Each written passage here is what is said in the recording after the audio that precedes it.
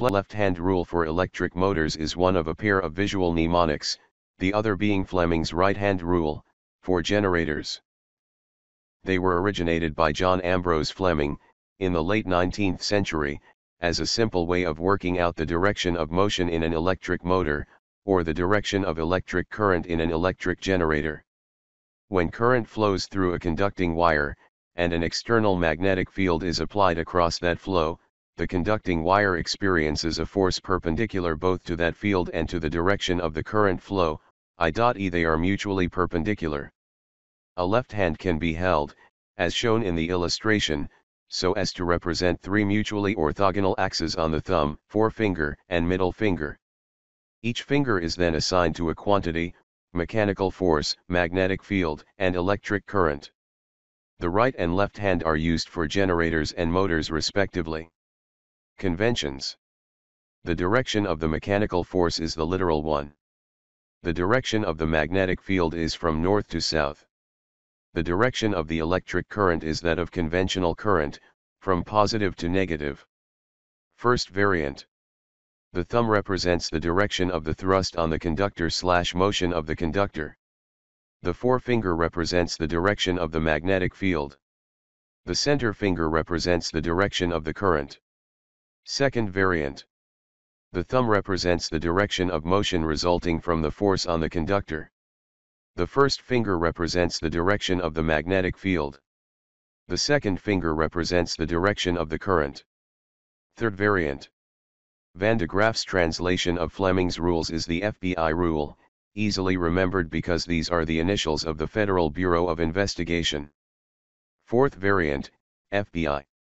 The F, thumb, represents the direction of force of the conductor. The B, forefinger, represents the direction of the magnetic field. The I, center finger, represents the direction of the current.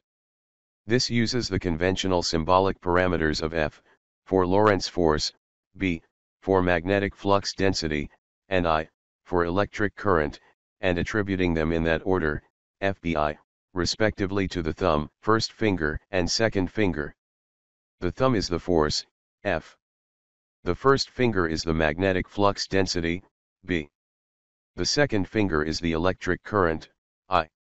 Of course, if the mnemonic is taught, and remembered, with a different arrangement of the parameters to the fingers, it could end up as a mnemonic that also reverses the roles of the two hands, instead of the standard left hand for motors, right hand for generators. These variants are catalogued more fully on the FBI mnemonics. Fifth variant, fire the field, feel the force and kill the current. This approach to remembering which finger represents which quantity uses some actions. First of all, you need to point your fingers like a pretend gun, with the index finger acting as the barrel of the gun and the thumb acting as the hammer. Then go through the following actions. Fire the field out through your index finger. Feel the force of the gun recoil up through your thumb. Finally, you display your middle finger as you kill the current. Distinction between the right hand and left hand rule. Fleming's right hand rule. Fleming's left hand rule is used for electric motors, while Fleming's right hand rule is used for electric generators. Different hands need to be used for motors and generators because of the differences between cause and effect. In an electric motor, the electric current and magnetic field exist, which are the causes, and they lead to the force that creates the motion, which is the effect, and so the left-hand rule is used.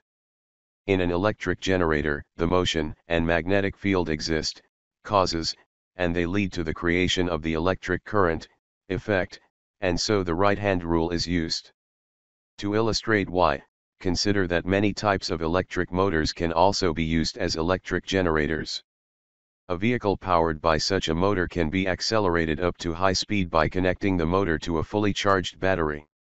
If the motor is then disconnected from the fully charged battery, and connected instead to a completely flat battery, the vehicle will decelerate.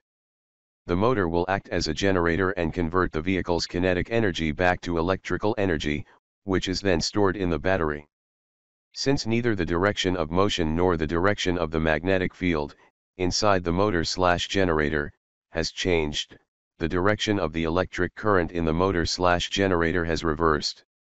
This follows from the second law of thermodynamics: the generator current must oppose the motor current, and the stronger current outweighs the other to allow the energy to flow from the more energetic source to the less energetic source. The rule for motors can be recalled by remembering that motors drive on the left in Britain. The rule for generators can be recalled by remembering that either the letters G and R is common to both right and generator, or the phrase Jenny is always right, Genny being a common shortened version of generator. Physical basis for the rules. When electrons, or any charged particles, flow in the same direction, for example, as an electric current in an electrical conductor, such as a metal wire, they generate a cylindrical magnetic field that wraps round the conductor, as discovered by Hans Christian Ørsted. The direction of the induced magnetic field is sometimes remembered by Maxwell's corkscrew rule. That is, if the conventional current is flowing away from the viewer, the magnetic field runs clockwise round the conductor, in the same direction that a corkscrew would have to turn in order to move away from the viewer. The direction of the induced magnetic field is also sometimes remembered by the right-hand grip rule, as depicted in the illustration, with the thumb showing the direction of the conventional current, and the fingers showing the direction of the magnetic field. The existence of this magnetic field can be confirmed by placing magnetic compasses at various points round the periphery of an electrical conductor that is carrying a relatively large electric current. The thumb shows the direction of motion and the index finger shows the field lines and the middle finger shows the direction of induced current. If an external magnetic field is applied horizontally, so that it crosses the flow of electrons, in the wire conductor, or in the electron beam, the two magnetic fields will interact. Michael Faraday introduced a visual analogy for this, in the form of imaginary magnetic lines of force. Those in the conductor form concentric circles round the conductor, those in the externally applied magnetic field run in parallel lines. If those on one side of the conductor are running, from the north to south magnetic pole, in the opposite direction to those surrounding the conductor, they will be deflected so that they pass on the other side the conductor, because magnetic lines of force cannot cross or run contrary to each other. Consequently, there will be a large number of magnetic field lines in a small space on that side of the conductor, and a dearth of them on the original side of the conductor. Since the magnetic field lines of force are no longer straight lines, but curved to run around the electrical conductor, they are under tension, like stretched elastic bands, with energy bound up in the magnetic field. Since this energetic field is now mostly unopposed, its build-up or expulsion in one direction creates in a manner analogous to Newton's third law of motion a force in the opposite direction. Since there is only one movable object in the system, the electrical conductor, for this force to work upon, the net effect is a physical force working to expel the electrical conductor out of the externally applied magnetic field in the direction opposite to that which the magnetic flux is being redirected to, in this case, motors. If the conductor is carrying conventional current upwards, and the external magnetic field is moving away from the viewer, the physical force will work to push the conductor to the left. This is the reason for torque in an electric motor. The electric motor is then constructed so that the expulsion of the conductor out of the magnetic field causes it be placed inside the next magnetic field, and for this switching to be continued indefinitely.